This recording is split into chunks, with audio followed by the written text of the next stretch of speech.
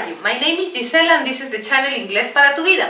Today we are going to learn some words that apparently are similar but they are different. Vamos a aprender algunas palabras que aparentemente son iguales pero en el fondo son totalmente distintas. Bueno, no muy en el fondo, vamos a ver una por una. El tema de hoy se llama Easy Confused Words, palabras que confundimos fácilmente en inglés. Ok, tenemos el primer caso, tenemos la palabra aid, como la pueden ver escrita A-I-D, y la segunda A-I-D-E. En ambos casos podríamos decir que estamos hablando del término ayuda, ayudar. Ahora, ¿cuál es el sustantivo? ¿Cuál es el verbo? En el caso de aid es sustantivo y verbo, es decir, la puedes usar como sustantivo y verbo. En el caso de aid, pero ya cuando tiene una E al final, solamente sustantivo. Veamos entonces el primer ejemplo, tenemos they gave aid to them, le dieron ayuda a ellos, ¿no? Entonces aid aquí funciona como sustantivo. En el segundo caso, the nurse's aid will bring you water, vendría a ser el ayudante del enfermero, el ayudante de la enfermera te va a traer agua. Y aquí aid viene a ser solo el sustantivo, ¿ok? En la parte superior tenemos dos palabras más, affect y effect. Me parece que en significado a simple vista son totalmente distintas. Affect es un verbo, como vemos aquí, para afectar, que significa afectar. Effect, un sustantivo, cuando queremos referirnos al efecto de algo. Smoking began to affect her health.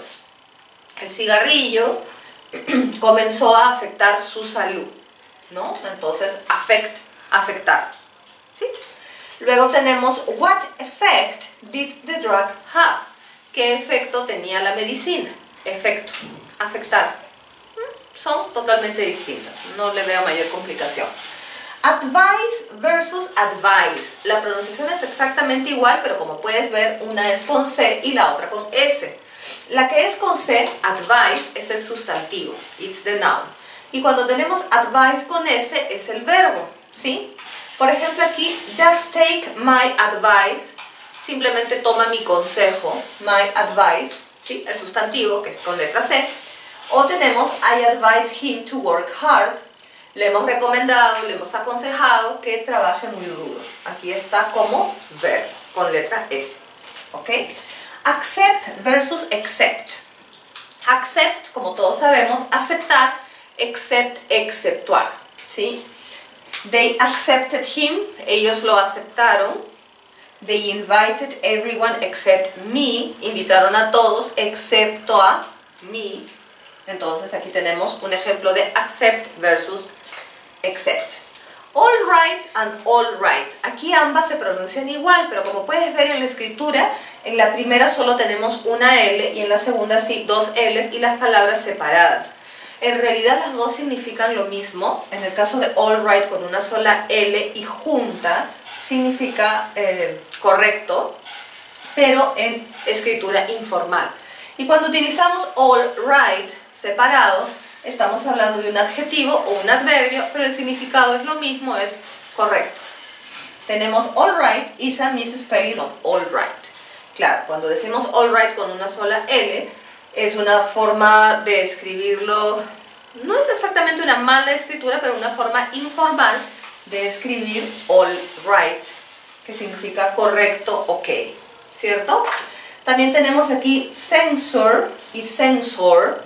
Censor lo veo más como censurar y censor como censor. Ambos funcionan como verbo y sustantivo, verb and noun, verb and noun. Fíjense en la primera, his dishonest behavior came under severe censure. Su comportamiento deshonesto estuvo visto bajo una severa censura. Y aquí tenemos censor como un sustantivo.